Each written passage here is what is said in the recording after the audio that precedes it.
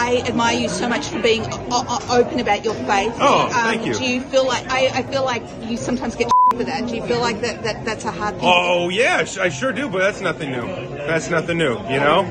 If I was of this world, they would love me just like that. But as it is, I'm chosen out of this world. That's John 15, 18 through 20. It's the way it is. It ain't nothing new. 2,000 years ago, they hated him too. That hates the gospel because they love their sin. And we're seeing this right now today.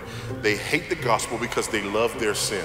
It's all God, right? Because, you know, we should, as believers, we should go the rest of our life trying to figure out God. That should be an everlasting hunt. Mm-hmm. Like, what, how did I get to here? And man, I was at the gas station and I was just thinking about my auntie, and then my cousin was there, and, you know, whatever those coincidences are, that's been my life. And that's what keeps me curious about what God has next. Yeah, what's next? My eyes is like a 3-year-old, just curious like Christmas. Let me ask you a question. Do you have a passion for God? Do you desire Him? Do you long for Him? I just feel like we're in competition right now because they are trying to normalize the devil. They are trying to populate. The devil is on the main stage at award shows.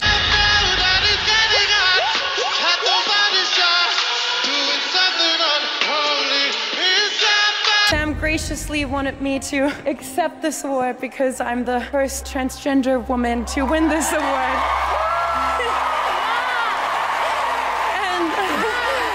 and I'm so...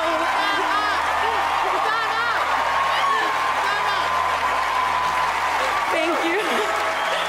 And I just want to thank all the incredible transgender legends before me who kicked these doors open for me so I could be here tonight. And in every video and signs and symbols.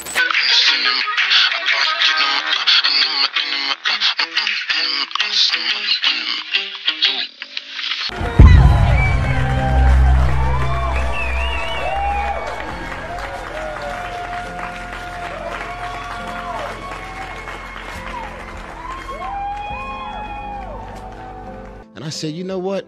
We need to stop treating our relationship with Jesus like the little buddy that you talk to before you go to bed at night, and not be more vocal about all the things that God means to us and all of the things that God has brought us through. So don't let anybody tell you that it's not loving if you stand flat-footed and speak the truth about this issue of homosexuality. What's not loving is to look someone in the eye when God says they are in jeopardy of an eternity in hell and merely wink and nod at their sin because you're afraid of being called names. Speak the truth, saints. Because there's been a lot of moments that you didn't post about. Mm-hmm. But yet you know, how did God decide to get me through this? Yeah, man. And yeah, they going above and beyond to promote the devil. And it's pissing me off. Mm-hmm. Because the devil worshipers used to be real secretive, going down in the basement, this secret world. Now they just they on the device too. Yeah, believe that. Yeah. I do want to come back and I want to talk to you about Fast 10 as well. Yeah. We have a world to win. We have nations to save. We have dragons to fight. And it can be done, but it cannot be done in the power of a man. But it can be done in the power of God. Hey, Big, if you don't mind, man, because so many people in the city that we love and be loved by is carrying a lot. And like when we talk about the devil seem to be way more popular than the relationship with Christ. If it's possible, man, can I just close this interview out with a prayer from Mama Kim Burrell to bless the city, brother. If please. y'all don't mind that, I understand. Hey, brother, there's no such thing called too much prayer, bro. Okay, thank you. No such thing called too much Mama prayer. Kim Burrell. Kim Burrell, There's the hello there, homelessness out legendary. here in LA. There's so many people who are going through a divorce and foreclosure, homeless. They were living their best life. They got degrees on the wall. They got their whole family sleeping in sheds in downtown LA. And even if you're in mansions, the mental, emotional, and psychological warfare has been real for most of us. So this is my mama right here, and I just want her to bless everybody with a prayer. Don't crash closing your eyes driving, okay? But just receive this prayer from Mama Kim Burrell. Dear God, thank you. You're everything to us. You're everything through us. Without you, we are nothing. Thank you for your love. Thank you for your healing. Thank you for your protection. Thank you, dear God, for your guidance. For every person that sees and hears this, do more for them, be more through them. Thank you for all things, God. In Jesus' name, amen. Amen. I don't know the details of Chris Pratt and Tyrese's Christian faith, but I was encouraged that they were willing to say true things about Jesus that go against what the culture promotes and celebrates. Chris Pratt said he was willing to be hated by the world because the world hated Jesus first. And Tyrese spoke out against the blatant Satan worship that we are seeing in more and more of our culture today. Similarly, I was very impressed by what Chris Broussard, an American sports analyst and commentator, said to Charlagmagne the God, host of The Breakfast Club. Now, first question, Chris, do you not like homosexuals? I'm fine with homosexuals. I have no problem with homosexuals.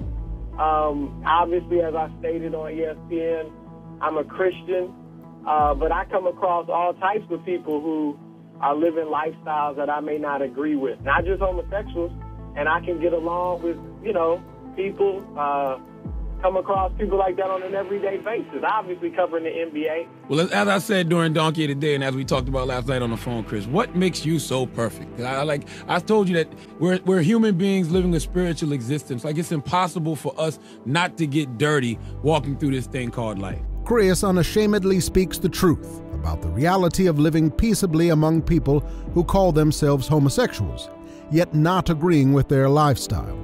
He also brings up the fact that sin is universal and affects every human being. Romans 3:23, for all have sinned and fall short of the glory of God. Next, Chris accurately explains the important difference between pursuing God versus ignoring God in pursuing sin. Yeah, no, I'm never claimed to be perfect. That's actually why I called you last night and rapped with you. I think you misinterpreted what I was saying. I definitely don't want to come off as that I'm perfect. I'm just striving to be Christ-like. That's all I'm saying. And I think that's the mark of a Christian, that we strive to be Christ-like. All of us fall and stumble, and I have fallen and stumbled many times since I've been a Christian. But I always, repent and ask God for his forgiveness, and, I move on from there. I think that's the mark of a Christian. And I think if a person, that stumbling and falling while you're trying to live for the Lord is different than going out and hunting for sin. My dear friend, there is no such thing as a carnal Christian. The Bible never teaches that a person can be a genuine Christian and live in continuous carnality and wickedness and sin all the days of their life. Next, Chris unashamedly explains what the Bible teaches about homosexuality. 1 Corinthians chapter 6, verse 9 says, fornicators, homosexuals, robbers, thieves, adulterers will not inherit the kingdom of God. And it goes on to list a few other things. Romans chapter 1 says it's unnatural. Obviously, the Old Testament talks about it being wrong. But people, like to say, well, it says that in the Old Testament, Leviticus, but not in the New. But no, the New Testament, Romans and 1 Corinthians chapter 6, and a few other scriptures clearly condemn homosexuality, along with all forms of sexual immorality. Keep in mind that Chris is a sports commentator, not a pastor. Yet he speaks more truth than many of the most popular pastors in the country today, who absolutely refuse to state so clearly what the Bible obviously teaches, such as Joel Osteen, T.D. Jakes, and Mike Todd. Like an issue like gay marriage, people look to the ministers for leadership. Sure. Is that an issue that's for you against the rules? It would be, but Mark, I don't really focus on a lot of those things. I try to stay in my lane of what I feel called to do. Now that does come up in interviews and things, but just don't feel like that's not my core message. My core message is how do you have a healthy self-image? How do you let go of the past? How do you raise good children? How do you reach your dreams? And trust me, I've talked to enough LGBT. They are not all the same. Oh, for sure. Any more than all Christians are the same. No. But how do we, first of all, has your thinking evolved on this? Evolved and evolving. Evolved and evolving. As a pastor, so what do you think about gay men? I don't know. And you're welcome at Transformation Church. Trans is in the title, Transformation. Next, Charlagmagne asks about people who are born gay and again Chris gives a terrific answer that we pretty much never hear from the most popular pastors in the country. So what about those that say, okay, I was born gay, so how can you say that I'm a born sinner? Like, I'm not asking to be sinful. I'm born this way. This is naturally who I am. I mean, first of all, my personal belief is that you aren't born that way. I think the scientific studies, you have those on both sides. It's really inconclusive. But regardless, we're all born in sin. I mean, I was born attracted to women. I'm still attracted to women. I'm married 17 years, never cheated on my wife. But man, I've been tempted. You know what I'm saying? And I mean, I cover the NBA. I'm seeing beautiful women all the time. I've had actresses throw me a little rhythm, but I gotta resist. I gotta fight against temptation. And that's the life of a Christian, that you fight against the temptation. And if you stumble and fall, then you get back up, you repent, you ask God for forgiveness, and you move on.